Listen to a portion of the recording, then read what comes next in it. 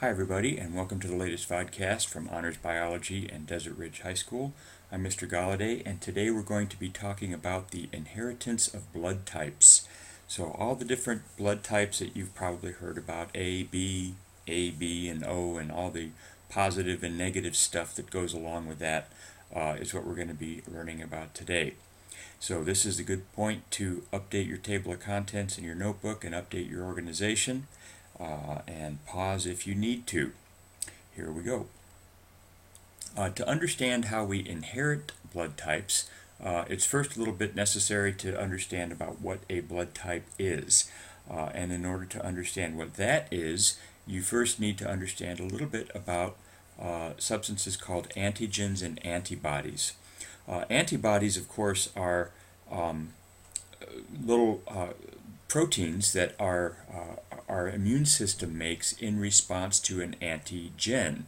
And antigens are either proteins or sometimes sugars that are on the surface of cells, or which could be bacteria or viruses or anything that our body recognizes as an invader. So an antigen, broadly defined, is anything, it's a protein or a polysaccharide that's on the surface of a cell and that causes antibodies to be produced by our immune system. You could think of them, antigens, as sort of like ID badges that allows a cell to be recognized. All of our cells in our body have these ID badges. You could think of, they're ways that our immune system uses to recognize our cells and distinguish our own body cells from the cells of bacteria or other invading cells. So antibodies, on the other hand, are the proteins that our immune system produces in response to antigens. You could think of antibodies as sort of like handcuffs. They have a binding site, which is sort of like an active site on an enzyme. But the binding site basically just sticks to a specific antigen. It also is sort of like a lock and a key. So the antigen, it would be a protein that is on an invading cell, such as a bacteria. And then the antibody has a sticky part that will bind specifically to that particular antigen. To get this straight, antibodies are the substances that are the proteins that our immune system makes in response to an antigen, and an antigen is an antibody generator. Okay, so that's to understand our immune system and how these blood types are, you have to understand what these antibodies and antigens are, and that's because the surface of our blood cells, as well as all of the cells in our body, has different types of surface proteins. And as I said, those surface proteins, part of the function of those is to recognize our own internal system of ID badges, if you will. So we won't make an antibody that is in response to our own antigens. Okay, so if you have A-type blood, what that means is you have little A-shaped proteins. Now they're not really shaped like A's, but you could think of them that way. They have that particular shape, these little proteins that are on the surface of all of our body cells. If you have B-type blood, it means you have B-type proteins on the surface of your blood cells. If you have AB blood, it means you have both of these, both A and B proteins. If you have O-type blood, it means that you don't have either A proteins or B proteins. Now, to be sure, you have other types of proteins on the surface of your blood, just not A proteins and not B proteins. These, it turns out, are the most problematic proteins in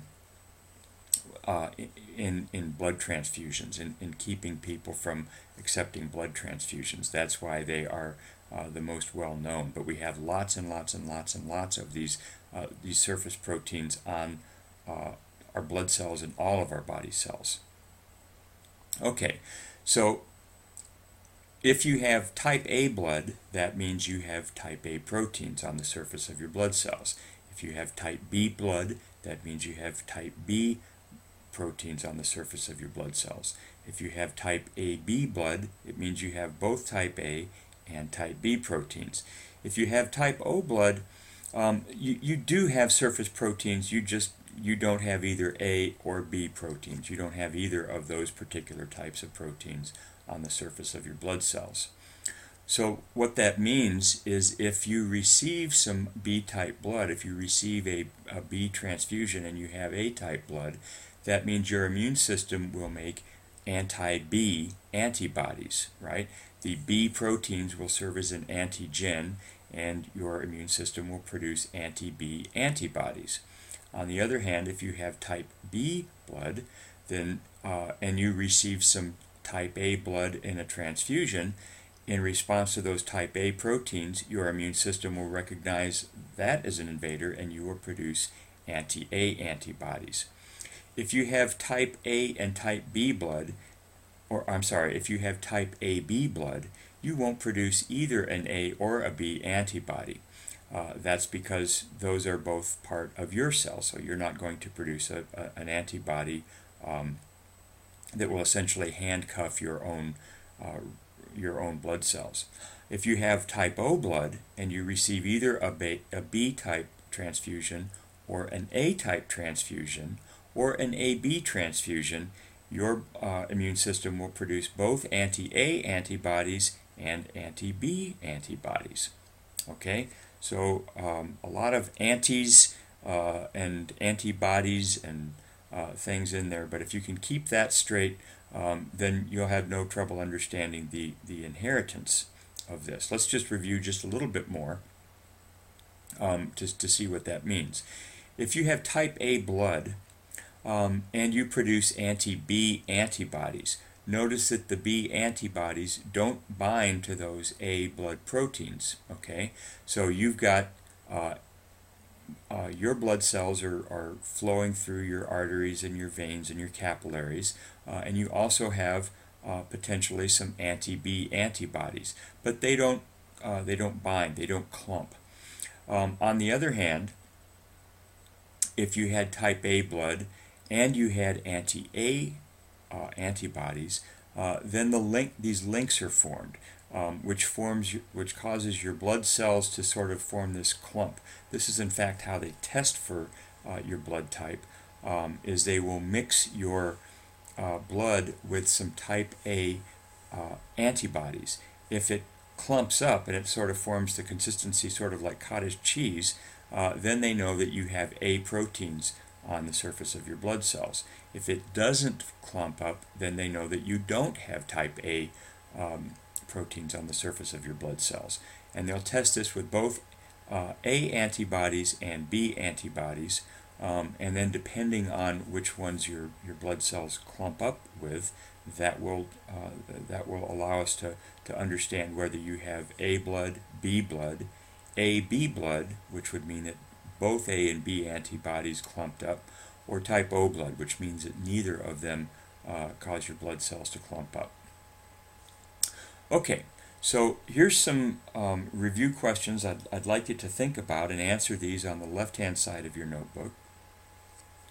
So let's imagine a person with type A blood who has anti-B antibodies. What's going to happen if that person receives a type O transfusion? Okay.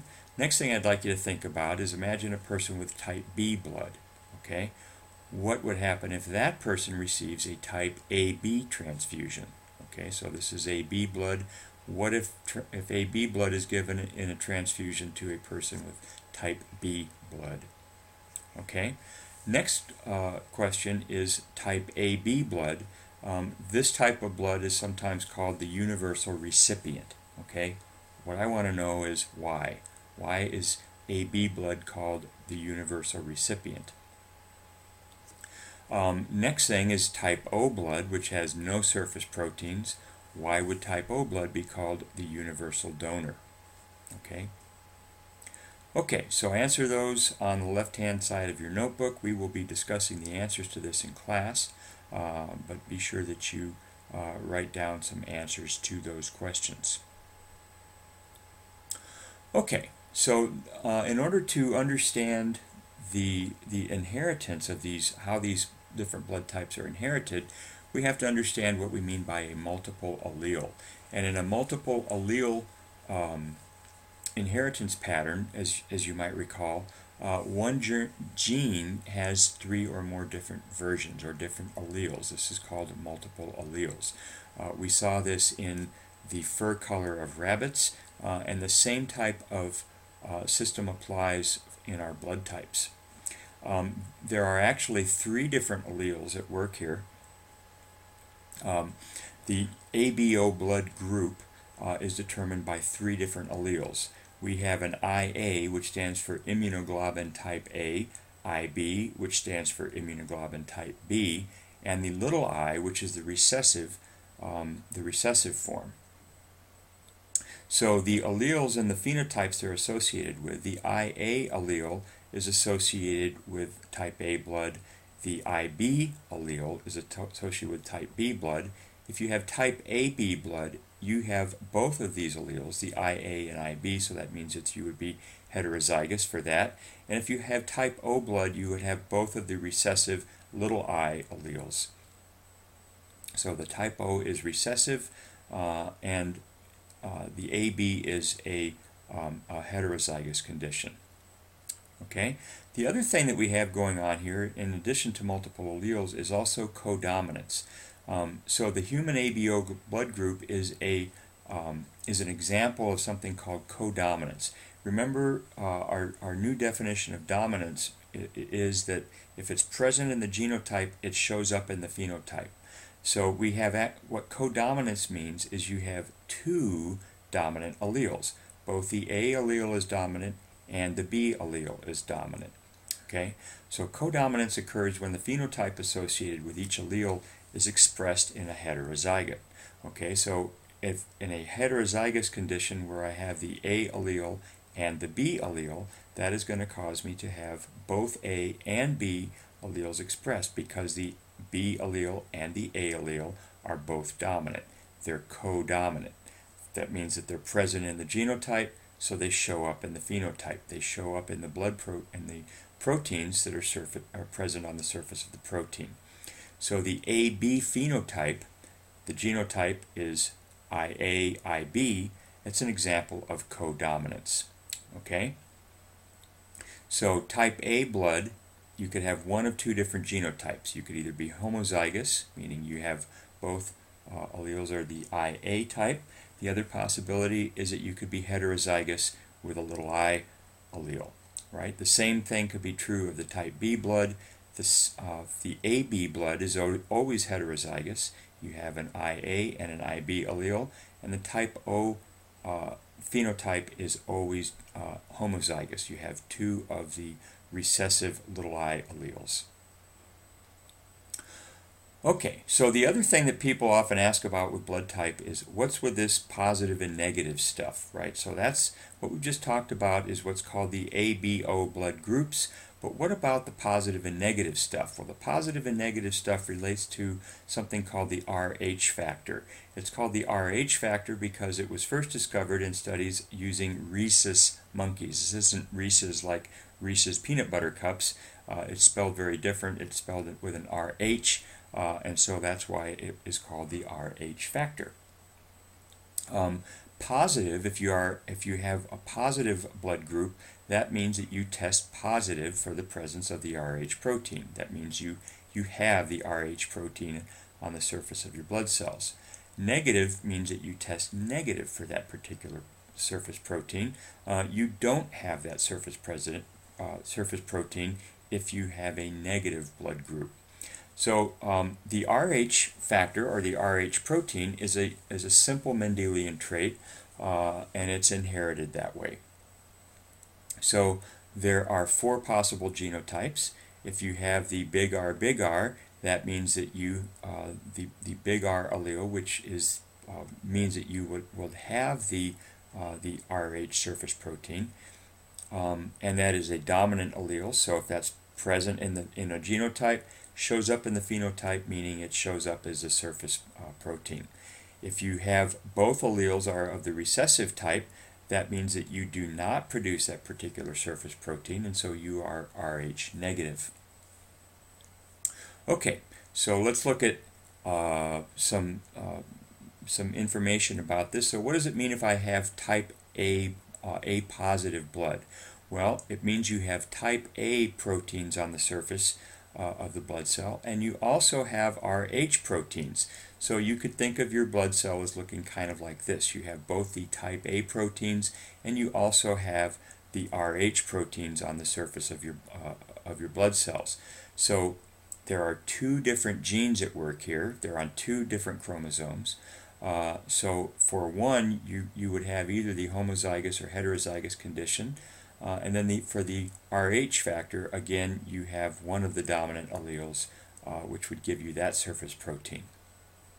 What about if you have B negative blood? Well, again, there are two different proteins happening here. One is the B proteins, the other, which you would have, the other is the Rh proteins, which you would not have.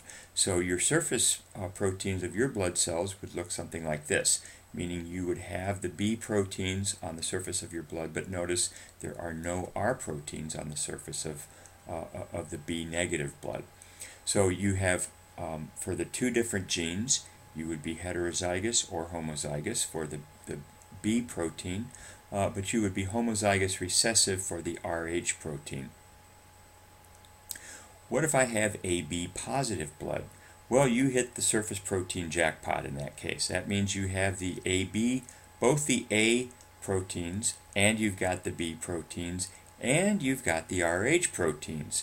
So look at all that stuff that you've got on the surface of your proteins. You've got A proteins, you've got B proteins, and you've got Rh proteins, all just kind of floating around there on the surface of your blood cells. So what does that mean? Well, in terms of your genotype, we know this one. It's got to be big IA, IB for the ABO group, but for the Rh protein, it could be either the heterozygous or the homozygous dominant situation. If you have O negative blood, on the other hand, what does that mean? Well, that means you don't have any surface proteins of these particular groups on the surface of your blood cells. You do have others, just none of the AB and none of the Rh proteins. So there you are with this smooth little blood cells that don't have any of these blood cells. Sort of like a plain pizza. There's your garbage pizza with your pepperoni B proteins and your anchovy A proteins and your, I don't know what the R would be, rigatoni, I don't know, something. The R proteins on the surface of your blood cells. So the one nice thing, if you have O negative blood, then you would know for sure what your blood genotype would be. You would have little I, and the little r. So you would be recessive for both of those. Well, I think that explains everything that we need to know about blood types. So that's going to do it for this VodCast, and this is Mr. Galladay for Honors Biology at Desert Ridge High School, and I hope you have a great day.